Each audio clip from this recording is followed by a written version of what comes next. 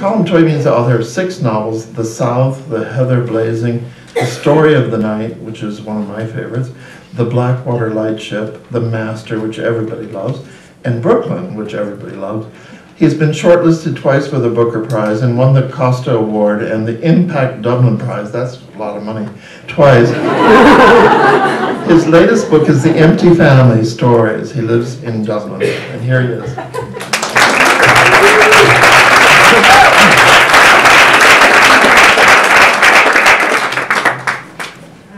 Beatrice.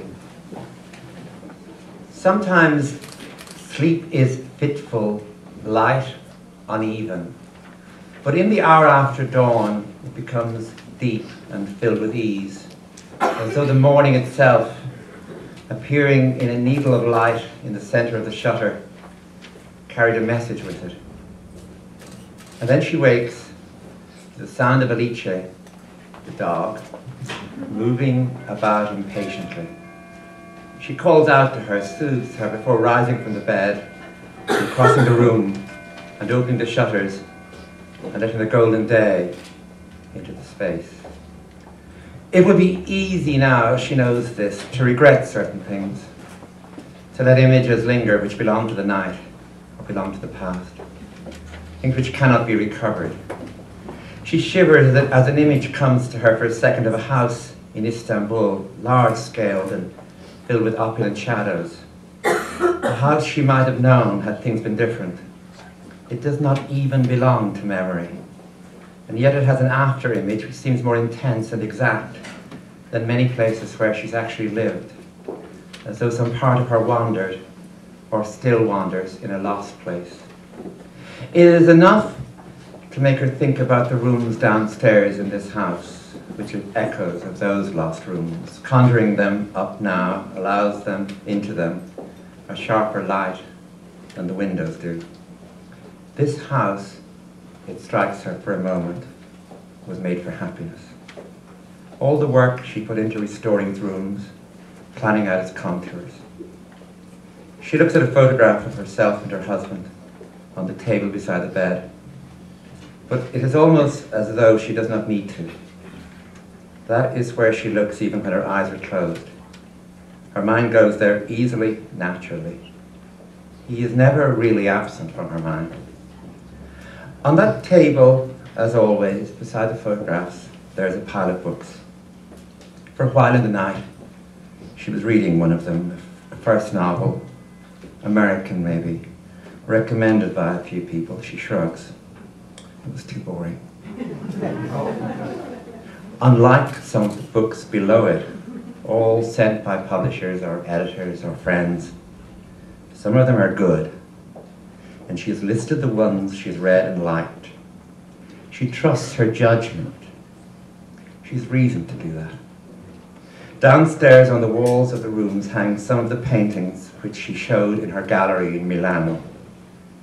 She let herself be guided in those years by taste, by judgment, by instinct. It was not just the work, but the aura around it, or the aura around the painter. And sometimes the two could match, the work pure, perfect, right for its moment, ahead of its time, and the painter too, right for his moment, funny or cultivated, or wild, or revolutionary, or eccentric, but maybe elegant and charming as well. Those opening nights in that gallery are over now. It will be easy to regret them, but there is no time for that. There are things to do. The rooms downstairs belong to her spirit, as much as her voice does, or her eyes. The style of one of those shadowy rooms could be an echo of a space her mother had known. She smiles now as she thinks of the furniture, the things she has restored, the things she has found in markets, the things she has carried halfway across the world because she thought they would be right for here.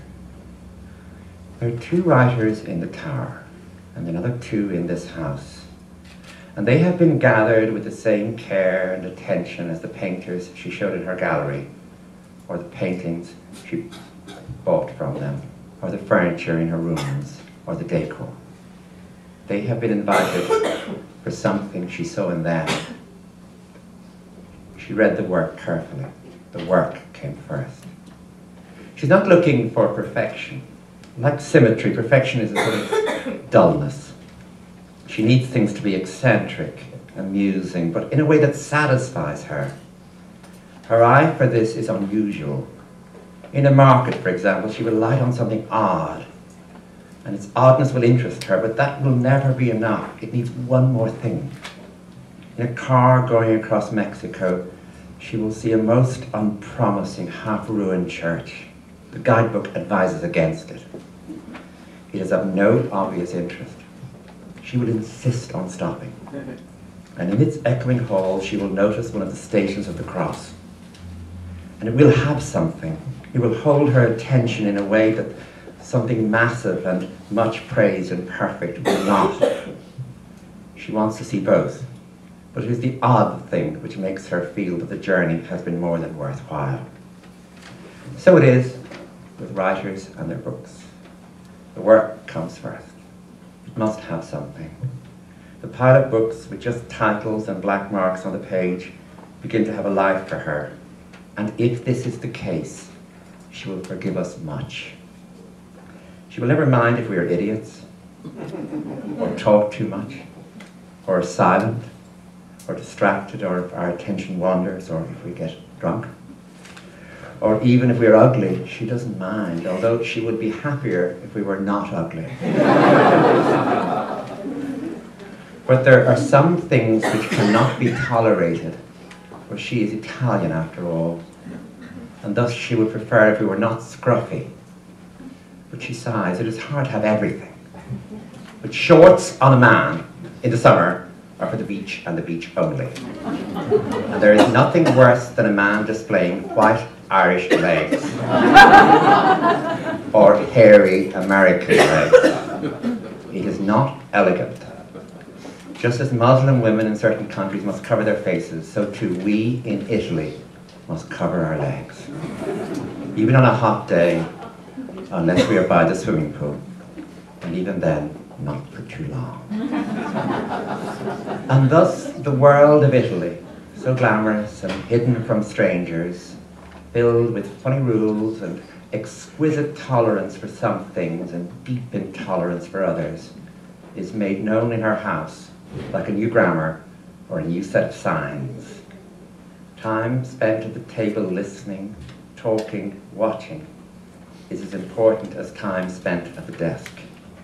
Life in her house becomes sort of aspect of a deliberate display of self. One aspect is social.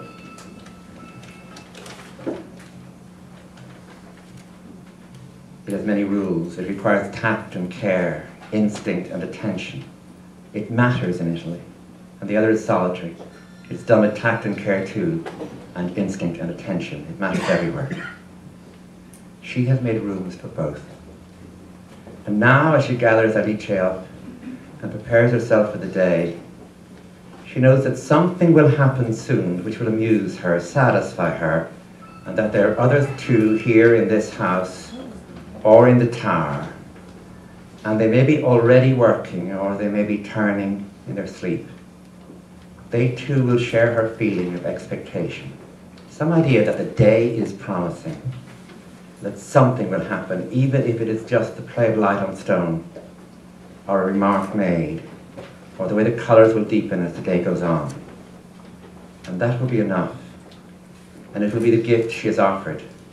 The gift we will return by not wearing shorts to lunch, and by being grateful to her, and by doing our best work in the place she has made for us. Thank you.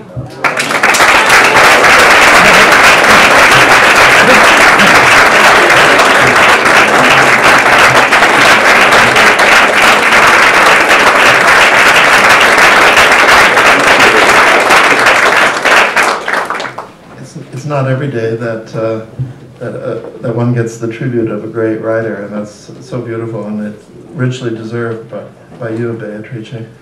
I think I've been there 3 times. I think I was the very first colonist in the colony, and I love going there because usually it seems like you never get time to write. I mean, in fact, if to write in New York, you have to offend everybody. You can't go to that lunch. You can't write that article you were expected to do.